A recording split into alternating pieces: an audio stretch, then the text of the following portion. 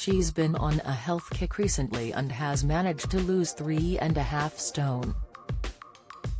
And Gemma Collins showed off the fruits of her labor as she displayed her trimmer physique while performing cartwheels in an Instagram post on Friday.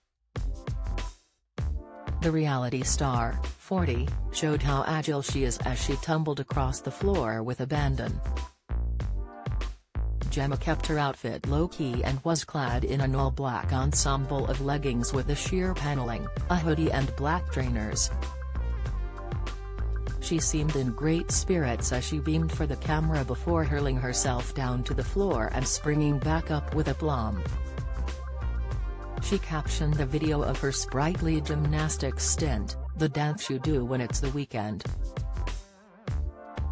Have fun whatever you do." The blonde bombshell has been on a strict health kick recently, in an effort to shift her unwanted weight, which has proven successful.